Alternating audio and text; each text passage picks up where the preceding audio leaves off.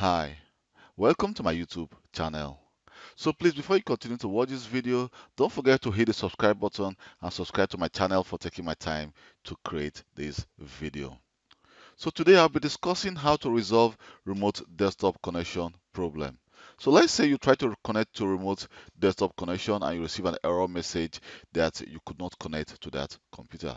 So let's say, for example, I have a computer which is this very computer here. So I'm going to connect to this computer from this other device.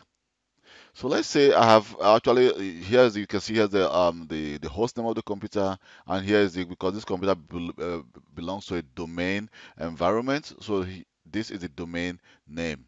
So I'll try to connect to the computer and see which error message I'm going to get. So here you can see I received the following error which says remote desktop connection. So the remote desktop can't connect to the remote computer for one of these reasons.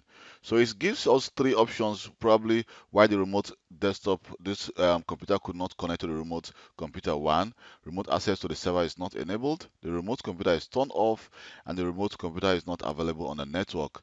But first of all, if we have to check to see, okay, we see that the computer is actually turned on, and secondly, you say the remote computer is not available on the network. So to check if the computer is available on the network, what you need to do, you will have to ping this computer. Let me just go to the start and look for the command prompt. And so let's try to ping this computer and see if the computer is available on the network. So I'm going to ping this. Let me just ping, say 001. And let's see what happens. So right now the computer is accessible, which means this computer is on the network and the computer is turned on, but you say the remote access to the server is not enabled. So what we need to do, let me just close this, and now we can see that we can ping this computer, so the computer is accessible over the network. So but how can we resolve this issue? So what you need to do, you will need to go to the remote device. Here you can see, and here we have to go to, let me just go to my system, and here I'll go to my system info, and we have the advanced system settings under your control panel home here in system. So click the advanced system settings, and if you are not a domain or an administrator, or you are not logged in, or you're not the owner of this computer, you need to provide your domain or administrator credentials. So I'll need to log on with my admin credentials. So here in system properties, I'm actually interested in remotes. So click remote, and here we can see under the remote desktop. So we have two options. One is the remote assistance, and here we have the remote desktop. So I was trying to actually connect to this computer using the remote desktop connection. So here you can see that don't allow remote connection to this computer. So which means this computer has been disabled for every other computer to be able to access this computer remotely. So what we need to do is we need to click the allow remote connection to this computer.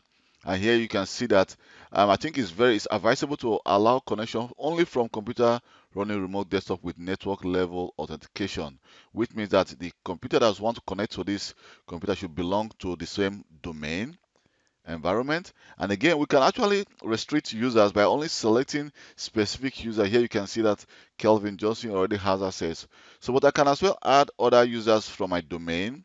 I can just do and find users. So I can add users or group or security group to be able that should be able to access this computer. Just let's assume that this is a software computer. There's a specific software installed on this computer, and you want only members of the help desk to be able to access this computer. So you can actually just allow only the help desk members to be able to access this computer. So let me just click cancel, and here we're going to click apply and click OK.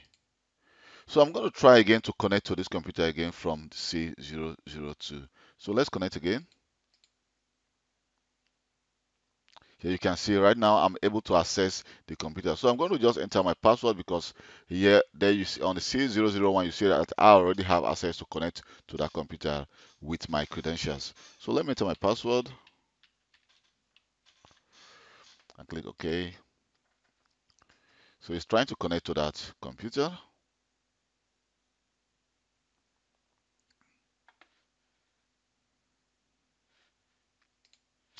So now it's saying another user is signed in. If you continue, they will be disconnected. You want to sign in anyway. So I'll just click yes. So right now I will need to wait for Nora Johnson, who is signed onto this computer, to actually confirm. Here you can see that Nora will receive a message. So you need to ask Nora or the person who is logged onto that computer to actually confirm and just click OK. It says no action will disconnect your session in 30 seconds. So click OK, and automatically you can see that Nora will be signed out and I will be signing into that computer. So right now I'm signing to C001 from C002. So I can actually control this computer from my remote, from my own computer. So right now you can see here I'm C001. I can as well close this, and here I'll be connected to my C002, which is my own computer, and here's the remote computer. So that is how you resolved actually a remote desktop connection error if you are trying to sign into that computer. So mind you, if for example this the remote desktop is actually configured to allow connection and still you could not connect, what you could actually do, you could actually check if your firewall is actually blocking access to that connection as well. And secondly, again, you should always check if your network, if you're working in an enterprise environment in a company, you should actually confirm from a network engineer if they have blocked remote access to that computers in that domain. So thank you very much for taking your time to watch this video, and please don't forget to subscribe to my YouTube channel for more IT related video. And also, if you think you have any questions concerning Windows 10, Windows Server, SCCM, Microsoft Intune, or Office 365, and any IT related subject, please, you can always send me an email. I'm going to leave my email below this video so that I'll respond to you as quick as possible. Thank you very much, and see you next time. Bye.